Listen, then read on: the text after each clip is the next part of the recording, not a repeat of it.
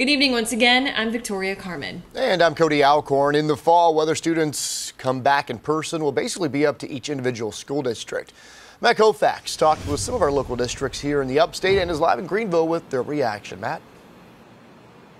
Yeah, Cody, Tori, here at the Greenville County School District offices, they tell me that their recommendations that they received from the Accelerate Ed Committee today basically fall in line with everything that they've already been preparing for. They're preparing for every single scenario, but across the upstate, the whole Palmetto State, and the country, there's still that small matter of making the final call.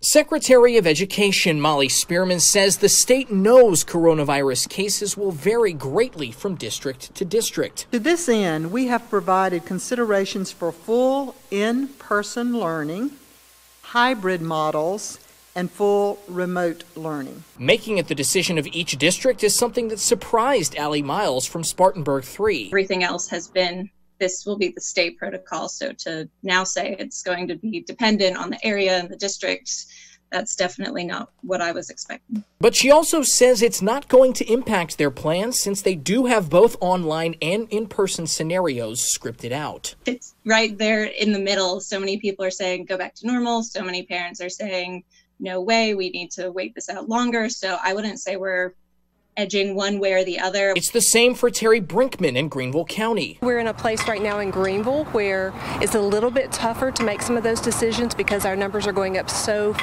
quickly. She says the county is preparing its own online learning tools in case they need to do hybrid or totally virtual options. Writing something on a piece of paper is one thing, making it happen in reality is another. They talk about going back to school and having in-person school but social distancing, and we have proven by laying out our classrooms that you cannot do both if you're going to bring back 100% of your students. The official recommendation from the state is that the final decision be made at least 20 days out, something both women say they are aiming for. It's that balance between giving parents time to plan and making the best possible decisions.